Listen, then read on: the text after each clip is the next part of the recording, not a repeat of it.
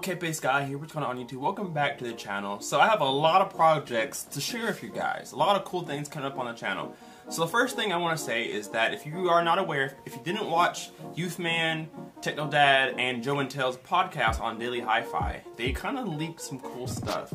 I'm in a collaboration with so many different YouTubers, and we're going to bring you some content, which I think should be out later on today or tomorrow. We did a big collaboration together where we are going to tell you guys what we recommend for home theater, speakers, TVs, whatever the case is. So soon there'll be a video release from Joe and Tail and Techno Dad and all those guys, and myself, of all of us telling you guys what we would recommend in your home theater. A quick video, not too long, but it should be really cool, so stay tuned for that. Second of all, on my channel in particular, for my car audio guys, I have some speakers coming in that are supposed to be better than the ones that I have. I have Diamond Audio in my car right now, and a company is sending me some speakers to review for you guys, and they have a discount code, which I'll tell you guys about too. If you think you like them, you can get them for a really good price. But I'm going to be doing some car videos here soon, showing you guys some speakers that should be really, really cool. So stay tuned for that. Also, I purchased some of my new speakers, but that's for a later video, so stay tuned. Alright, so today's video topic is going to be basically the accessories that I think that every home theater needs to make it perform its best. When I was looking for speakers, I really wanted to get something that was going to be an upgrade from my Polk Audio LSIMs, and it was really hard for me to find something, but I did find something, and I'm buying them now, so they're going to be in really soon. But I was thinking to myself, since my home theater is pretty much deconstructed right now, I have nothing in here other than my amplifier and my preprocessor. So I was thinking, maybe now will be a good time to go back and kind of make sure that everything is up to par. Let's go ahead and upgrade everything so that I get the best performance out of my new speakers.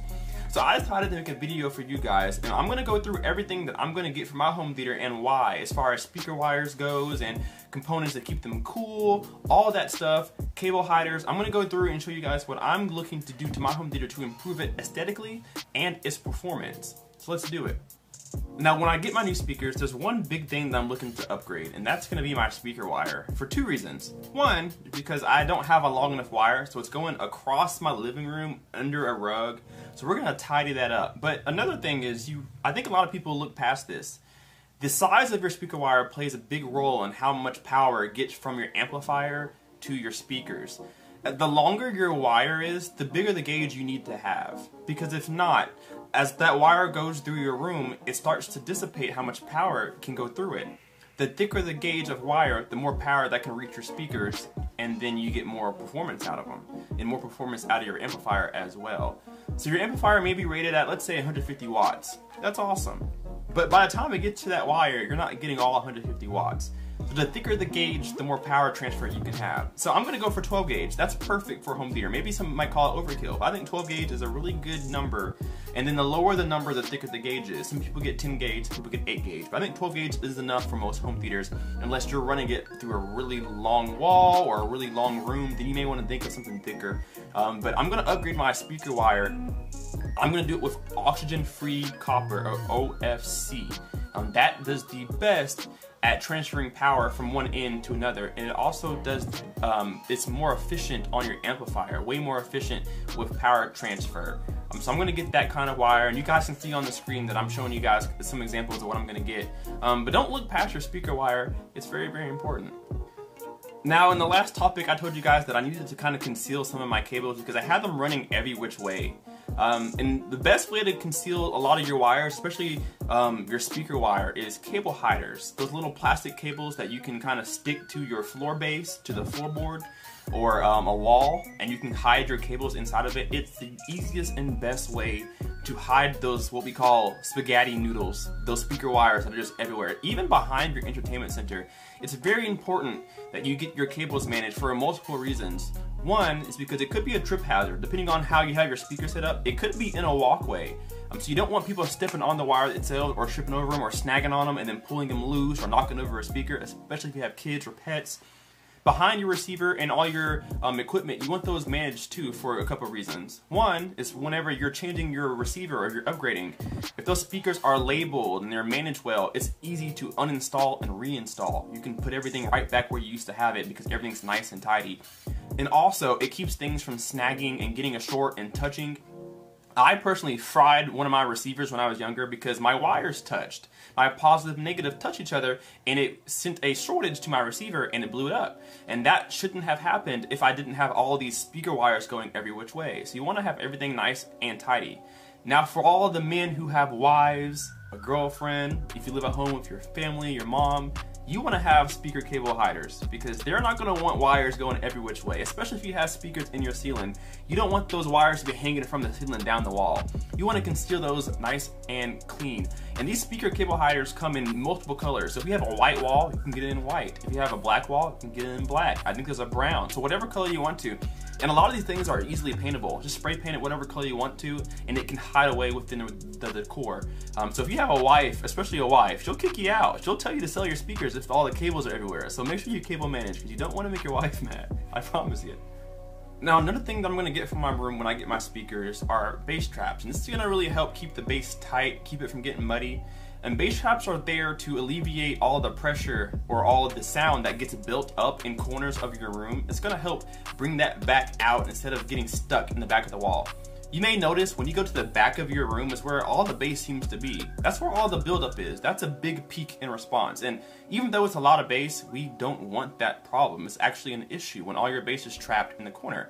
So that's what bass traps are for, is to alleviate that problem when you start sitting or moving towards a corner. All that energy gets stored up in the back corner. We don't want that. We want to kind of keep it flat, keep it tight, keep the response even within the rest of the frequencies so that we get a really good sound.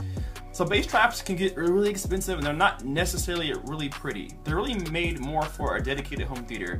Your wife probably won't let you put bass traps in the living room, but if you have a dedicated home theater, you might get away with it. Now they come in different colors and sizes, so you can probably find some that are foam, acoustic panels, you can find some handmade, handcrafted panels, you can make some on your own, whatever you want to do, and you can find them in different colors to fit your room and fit your taste.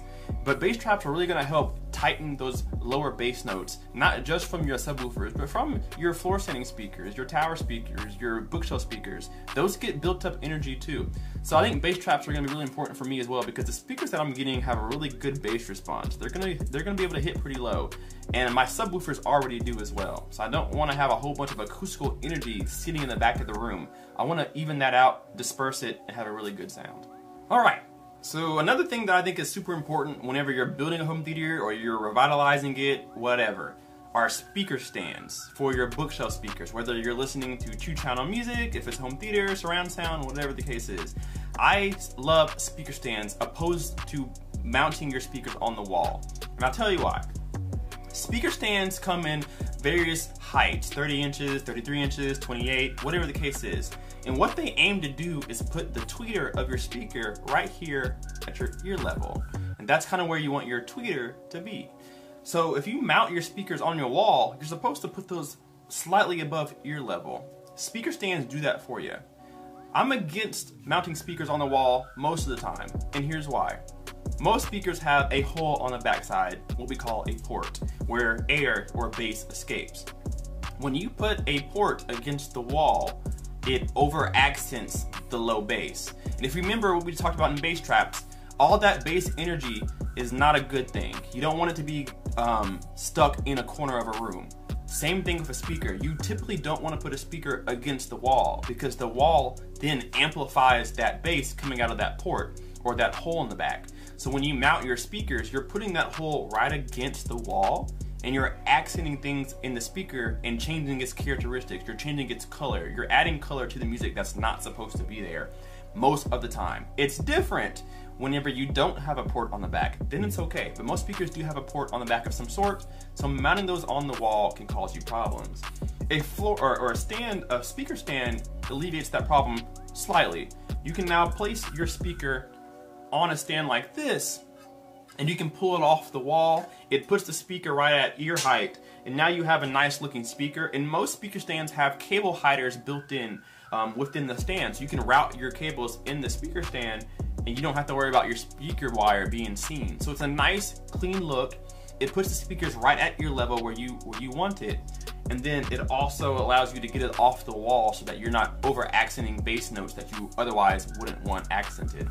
So I have a few stands now, but they're kind of old. They don't stand up straight, so I'm thinking about getting some different ones. So that's something that is very important to me, and I think is important to a lot of people, especially in 2-channel music. You don't really want to put your speakers on a desk or something like that unless they're monitors, because the desk also reinforces sound or bounces it, reflects it. You don't want that either. So get them on some stands, get them up around ear level, and you'll probably hear an improvement in the higher range frequencies. Alright guys, so that's going to do it for this video. I just wanted to share a couple things I'm going to do to improve my home theater, just in case you guys wanted to do it too. There's a lot more things I want to do to this room just to make my upgrade more of an upgrade. The speakers that I'm getting, you're going to be absolutely happy with. I'm going to be absolutely happy with. They look beautiful. They'll sound beautiful. They're well known. They're going to be awesome. And I'm getting some of them in tomorrow actually, but I'm not going to make a video on them yet. I'm ordering some of them tomorrow and ordering some of them a little bit later when I get a little more money in my pocket. But the speakers are coming in. So if you're not subscribed right now, if you want to see the speakers that I'm getting, make sure you're subscribed as well. And take some notes, guys, if you don't have something like speaker cable hider, just the small things. Don't look over the small things. You can do small little improvements to make a big difference in your home theater. So don't look past the small things. Take the time to go back behind your amplifier and clean up the wires, or hide the cables, or get a few acoustic panels to tighten up your sound. Just small things just to get the best out of your system, especially if you're not looking to upgrade here anytime soon. So guys, if you have any more suggestions for anybody out there, for me or for anybody else, leave me some comments down below and let me know what you would do in your home theater if you needed to improve it. What would you do to make it better? Leave me some comments down below. Hit that like button, and if you're not subscribed, you better be. You ain't got nothing else to do. It's quarantine season. You can't go nowhere, so just watch Kpaceguy all day, you know? Just watch me all day. So guys, we'll see you in the next video. Kpaceguy out. Peace.